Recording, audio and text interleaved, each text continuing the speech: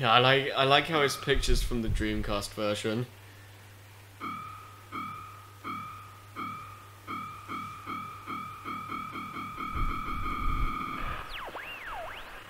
Dr. Robotnik. Enemy. Master registration deleted. E-Series. Friends. Must save. Alright, so now... Mode Can we actually just go to Windy Valley right away? Do we not have to use the Wind Key? Yeah, we still have to use it, okay. Wah, wah. But yeah, I do like how Gamma I do like, kind of like Gamma's character development in this. Like, Mode change. he actually even though he's a robot, he actually kind of develops as a character a little bit. And I also like how fast he is when he grabs something, like, jeez. But, yeah, I like Gamma as a character overall in this. Like, I do think it's good that he was a one-off thing, because I think if he was a reoccurring character, it would have lost the whole point of Gamma. And there wouldn't really be anything for him to do past this game, so I think it was a good idea to have him be a one-off character for this series. And I do like him in this. Like, he has pretty decent character development, as much as a robot can get anyway. And I don't know, I like how they handled it, like his story in this game. He's honest.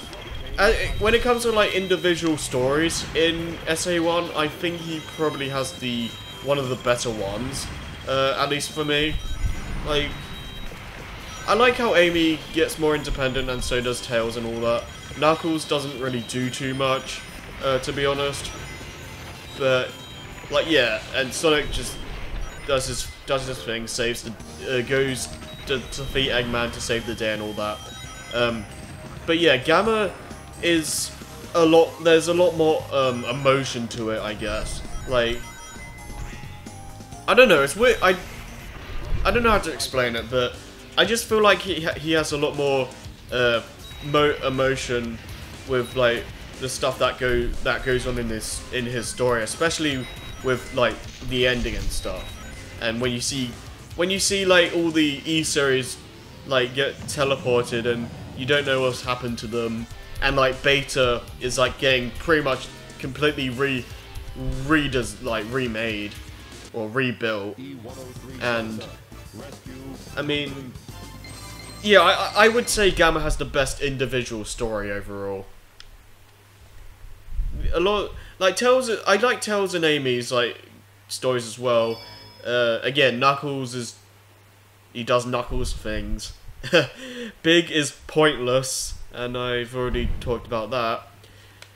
But yeah, I just think that Gamma has the most emotion put into his story. But yeah, that's just how I feel. But yeah, I mean, I do like Omega and Heroes and Shadow. Like, some of the stuff he says is pretty funny, and he's entertaining in the sense that he's always super serious about wanting to destroy Eggman and all that.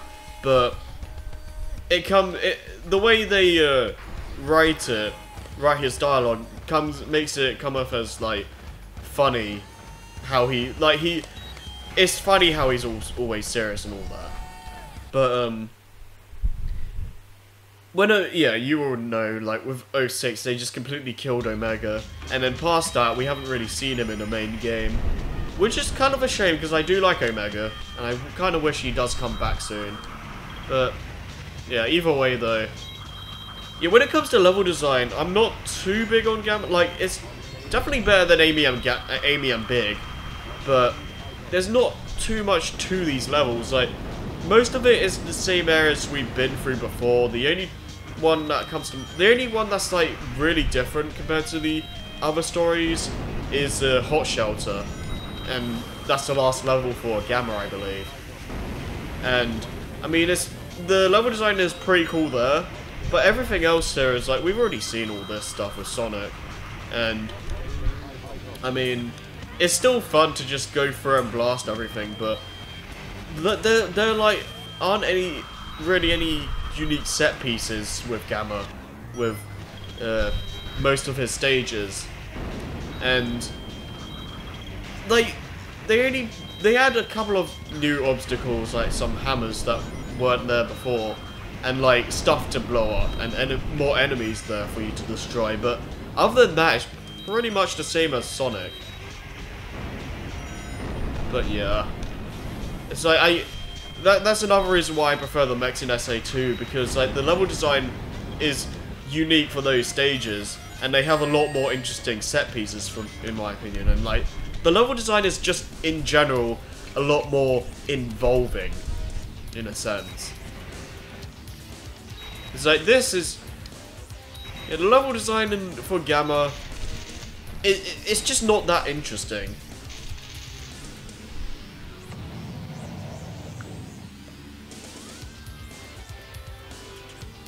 And as you know, the bosses are stupidly easy. Like, again, you don't even have to try. It's the easiest boss fights in the series, like, bar none. You can say the Sonic 1 Green Hill boss or Emerald Hill boss, but you at least had to avoid an attack. Like with this, you can just spam B and nothing will hit you. E-104 Epsilon. Rescue mission accomplished. E-105 Zeta. E-101 Beta. Location unknown.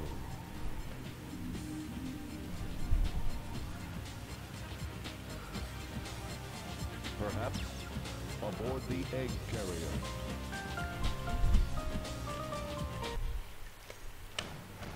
I guess maybe... Mode change. Well, actually no, was it nighttime when Knuckles saw Gamma here?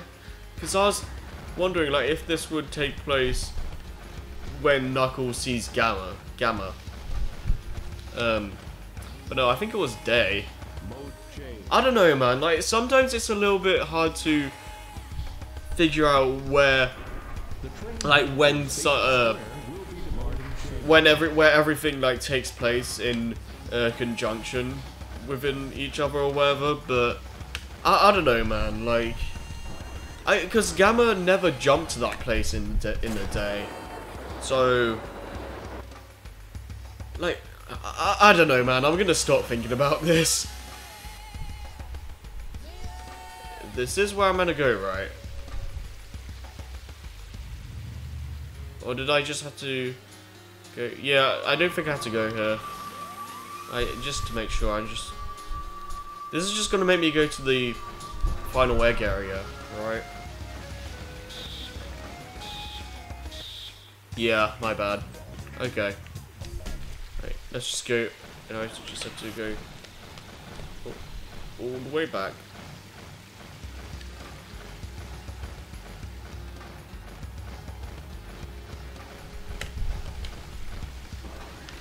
Alright. Okay. Yeah,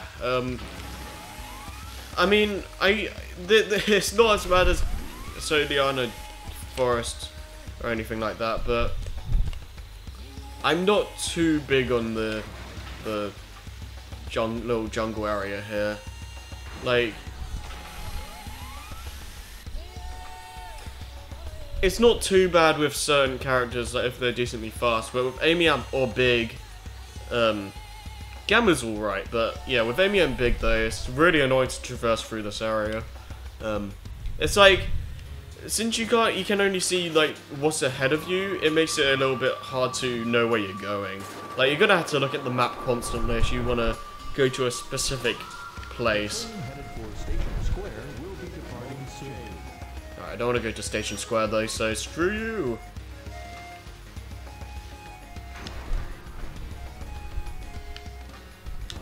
Alright.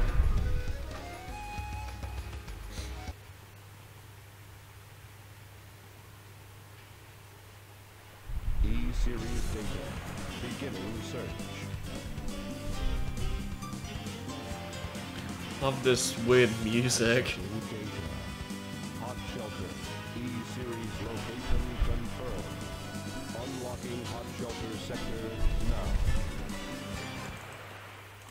Alright. And now we're gonna go inside the egg carrier. But before we go to the hot shelter, we're gonna get another upgrade. So if we go, okay, it's over here.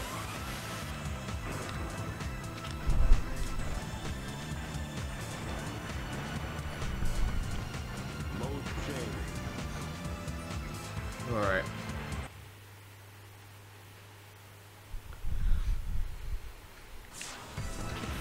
I do like how the hub world. Okay, what the hell's going on? Yeah, I do like how the hub worlds have different like sections and all that. Alright, is this the right place? Munition room? No, that's wrong.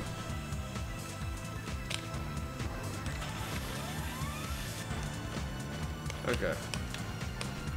So if we go here, jump down, and then we get an upgrade. Here's your laser blaster. Its blast damages enemies in a wide pattern. Yep.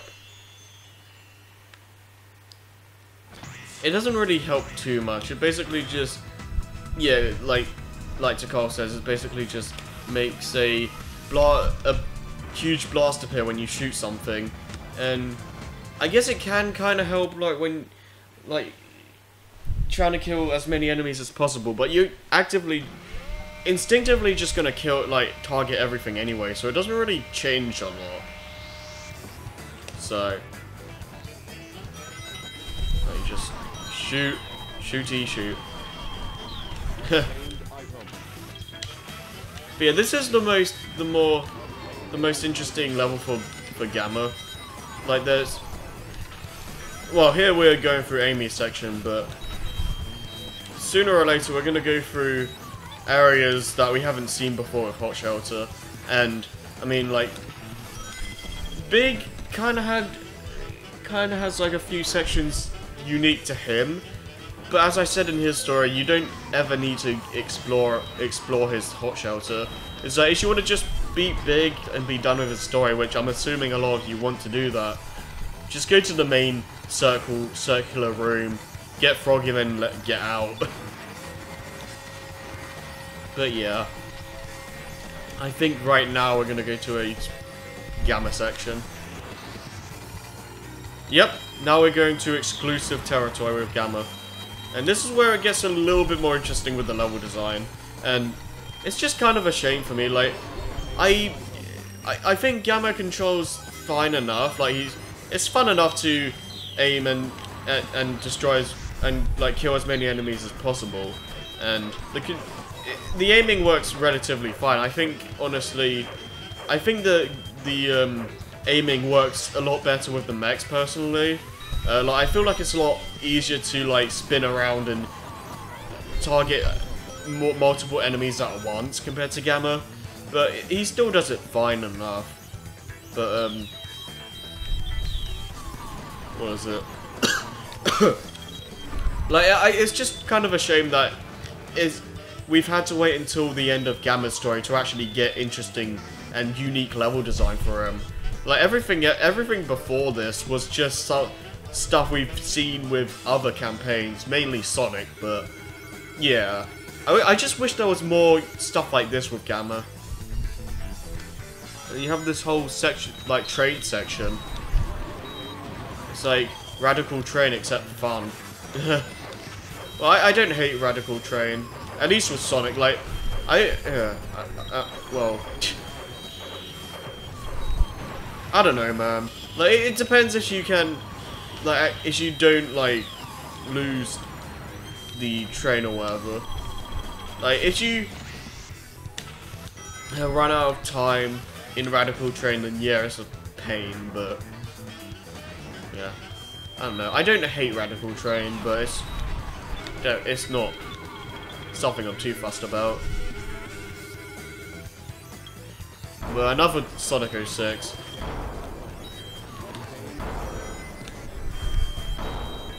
Alright. And this is a good place to rack up on score because there's a bunch of monkey robots here, and this is the main area that that makes me kind of say that the SA2 aiming is better because it takes a lot longer to spin around and aim at all these monkey robots compared to how it would be with the mechs. Like with the mechs,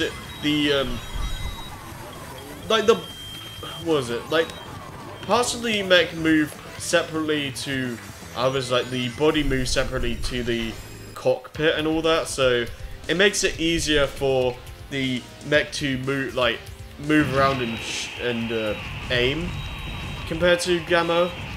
But they also did that so you aren't as slippery as well. And he's done.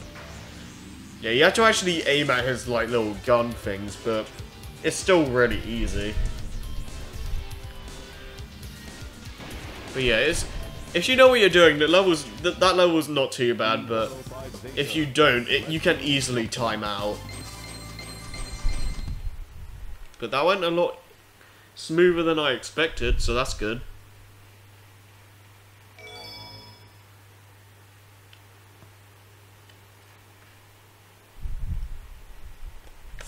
Alright, and now we just have to fight Beta.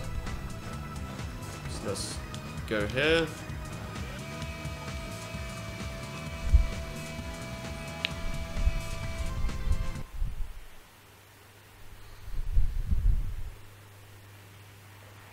E-105 Zeta rescue complete. Units remaining.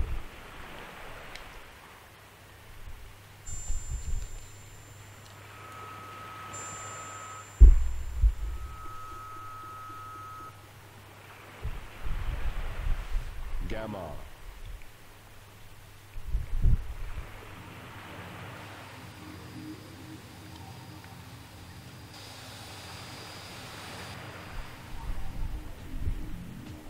Beta.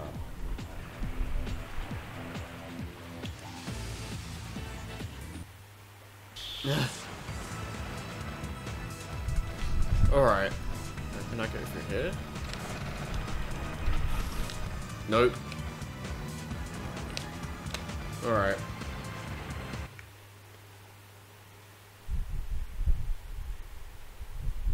And now, for a boss that you actually have to think about what you're doing. It's not just shoot and win. Basically what you want to do is wait until he does that charge attack, then hit his back. And he has a few interesting attacks. Like he doesn't have many that many attacks. Like he shoots a barrage of missiles at you. At some points he like shoots like these cannon things or balls of energy or something, and that's really about it. Really, like he just does all that and then charges at you. But yeah, it's not really a hard boss, but I do like the music. It's fun to fight this guy at least, and I mean, it's one of the more fun bosses in the game, really, because really there aren't a lot of bosses that I legitimately like in this game. This is probably one of the few bosses I get a kick out of in this game. Like, Chaos 6 is alright, but there isn't anything too special to him. Chaos 2 is a decent fight, I suppose. Yeah, there just isn't a lot of fun and interesting bosses in this game for me. Like, this is one of the few fun bosses to fight. Yeah, just die even more.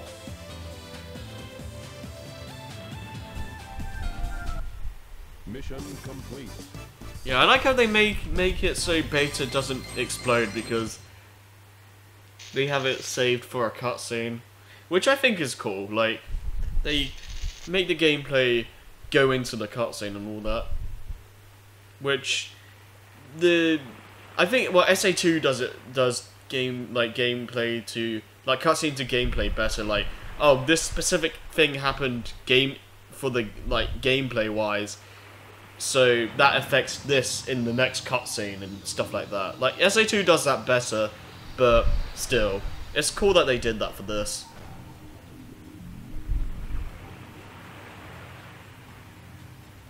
And as we're gonna see now, Gamma has to basically sacrifice himself because,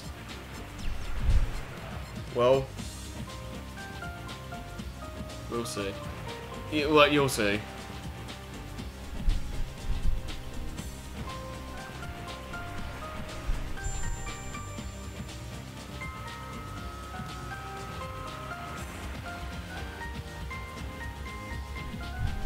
Yeah. Yeah.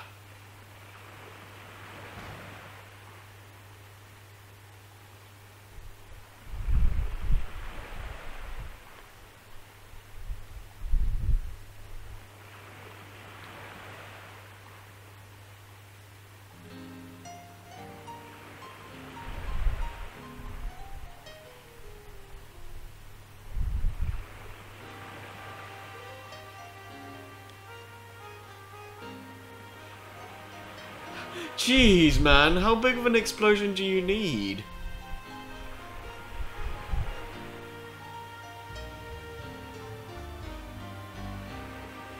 Yeah. Oh, okay, so it abruptly ends there. But, yeah, basically, I just want to go through this quickly because I don't usually talk through these credits. But, yeah, basically what was going on there is that Gamma and Beta were part of the Bird's family, like Lily, like they were Lily's parents basically. And going back to that cutscene with Amy and like the Bird in the cage and in the prison cell, another theory I can say like why Gamma saved them would be that he saw the pendant and like the Lily and the parents there, and like he may have subconsciously like recognized himself there, and like just the family in general, like what he should be, because Gamma technically didn't die. He's technically the Bird, and he like recognized, oh, that's who I actually am, and that's why he's like, I gotta save the E series, because like they're the what was it? They're basically the animals. It's like with the classic games, like, the animals are turned into robots. The robots don't technically die, they just go back to who they were before, like the actual animals. And, like, with Gamma and Beta, it's the same thing. Like, they didn't die necessarily, or any of the other E-Series robots. They were saved and turned back into the animal that they were supposed to be. And yeah, that's basically what was going on there.